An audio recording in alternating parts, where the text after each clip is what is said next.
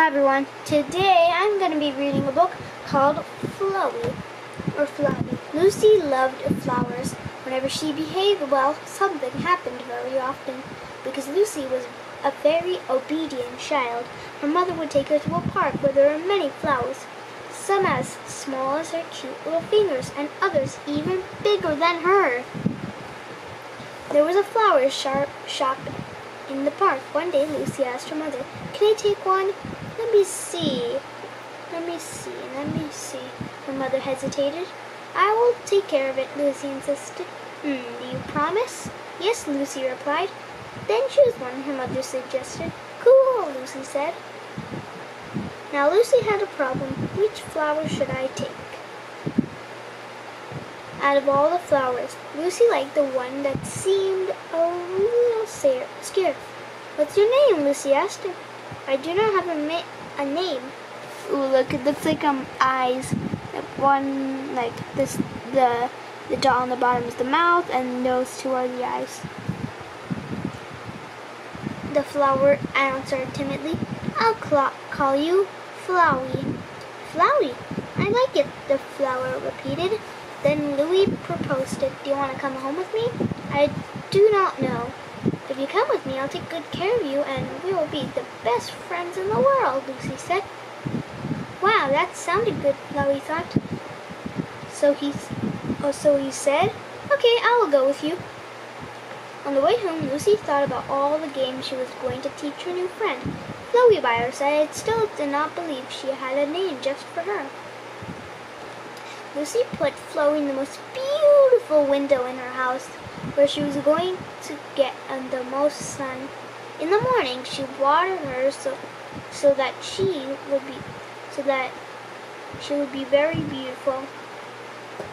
Since Lucy liked to dance, she decided to teach her Flower how to do it. "It's very easy," Lucy said. "It's just I'm a little shy." Flower hesitated. Come on," Louie insisted. The flower jumped to the rhythm of the music. "See, you dance very well."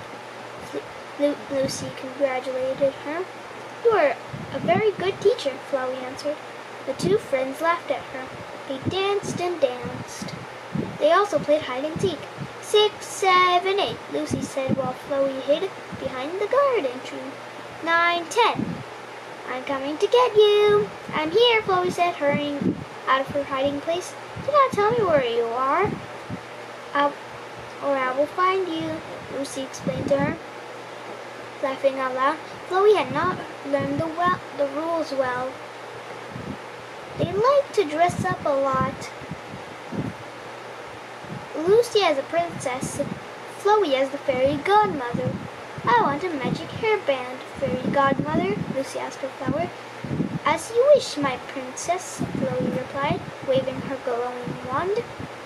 A beautiful sky hairband appeared on her friend's head.